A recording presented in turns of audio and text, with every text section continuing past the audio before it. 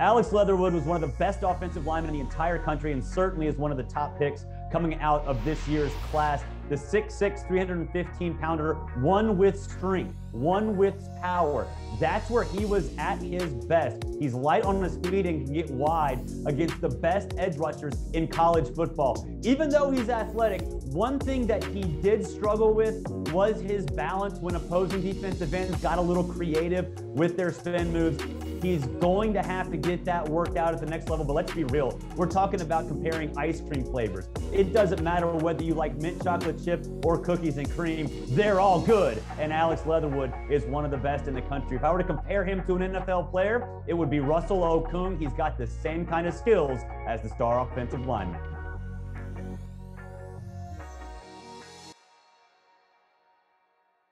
Trayvon Merrick, safety from TCU. The thing that I love about Trayvon, he's the ultimate football player. The reason why I say that, before he cracked the starting lineup in the secondary, he was a terror on special teams. And then when he jumped into the lineup, the impact was immediately felt. I mean, he had 4 interceptions in 2019. He had 2 in 2020. He combined for 20 PBUs in those 2 years. Very, very versatile player, good ball skills. He loves football. The concerns that I have with Trayvon, sometimes he's a bit too aggressive when it comes to tackling and when it comes to being in coverage. Sometimes he can run himself out of the play in run support because he's too aggressive. And sometimes in the passing game, when it comes to covering pass catchers, he's too aggressive. He's trying to always make a play, and sometimes that can put him in a bad position. The ultimate NFL comp for Trayvon Moehrig is Grant Delpit. Malcolm Kuntz got just one Division I offer coming out of high school, and he made the most of it. In his last 17 games at Buffalo, he logged 13 sacks and 17.5 tackles for loss, and he did it facing his fair share of double teams. He was a regular disruptive presence in the offensive backfield thanks to his quick first step and good hand usage, but he also went stretches without affecting the game, which is reflected in his draft stock. And while Kuntz isn't particularly twitchy, at least by NFL edge rushing standards, he has a nonstop motor that consistently puts him in position to make plays. It helps explain why he's always around the ball and such a good tackler in space. In the NFL, he'll need to get stronger and prove he can play on special teams, something he wasn't asked to do a lot of in college. Kuntz is an intriguing prospect who flashed some serious pass rush ability, but needs to show more consistency at the next level.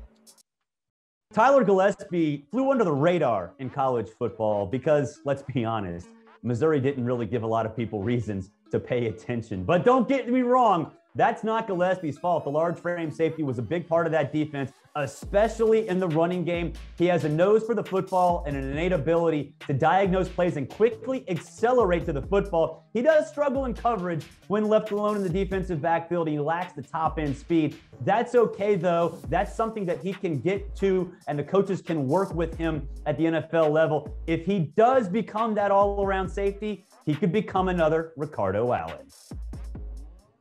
Man, Nate Hobbs looks like an NFL cornerback, and we saw glimpses of that ability throughout his career. The consistency has been the key missing component, but there are flashes. He only played 5 games in 2020, but managed just 3 interceptions in 35 career games for the Illini, and that sticks out. That's not necessarily a red flag, but it does get your attention. But when you flip on the tape, you see a physical corner who is always around the ball. He can play outside, in the slot, zone or man, and show the type of physicality NFL teams love to see in their defensive backs. Not only is he contesting catches, he's fighting through blocks in the run game, and he's making open field tackles that can keep 10-yard gains from turning into 50-yard touchdowns. Hobbs isn't going to get 4 or 5 interceptions this season, but he is the guy on the back end who does a lot of little things, the dirty work that helps win football games. As it stands, he's a developmental player with a ton of upside who will likely begin his NFL journey on special teams. Want a sports network that delivers everything that matters about the game? The highlights, the picks, the instant analysis. No yelling, no fake debates, no politics. Hit the subscribe button and never miss a moment.